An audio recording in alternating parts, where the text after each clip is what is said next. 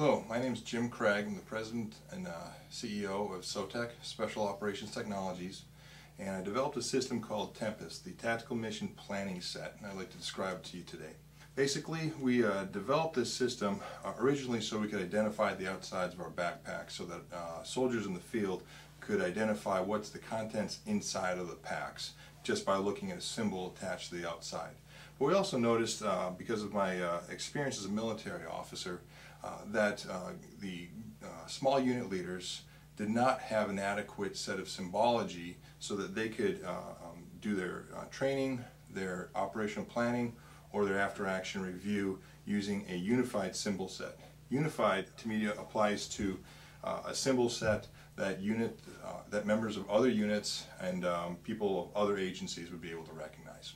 I created the symbol set with the intent of being able to use it both in the classroom, where you could take the symbols and mark them on a board, or use the magnets and attach them to a magnetized dry erase board. Thus, instructors could instruct small unit tactics. Law enforcement instructors could instruct in riot control and SWAT tactics and other similar tactics.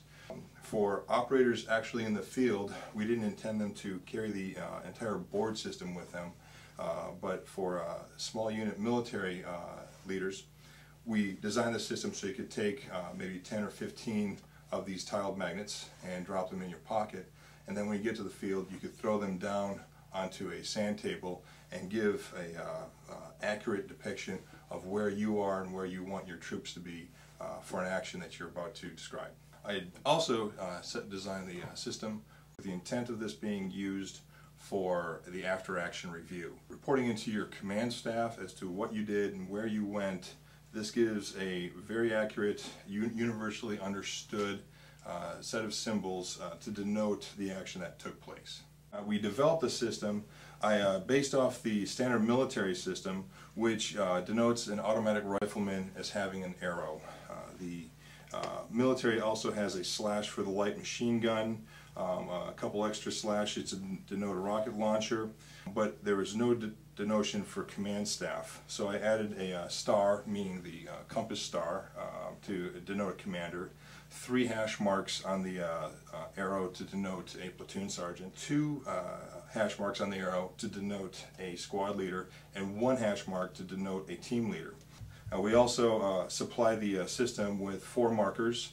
A blue marker can be applied, creating a slash denoting blue force. A red marker can be applied, creating a slash denoting red force. Depending on the organization, you may want to put call signs, initials, or call numbers on each individual tile to denote personnel by their name or by their serial number. This system can be used in total. A handful of these can be used just to reduce weight. This can be laid on the hood of a squad car or a Humvee. There are rings at the corners so you can attach a 550 cord and hang it. The system can simply be used by tossing on dirt, or you can use it on a large magnetic board.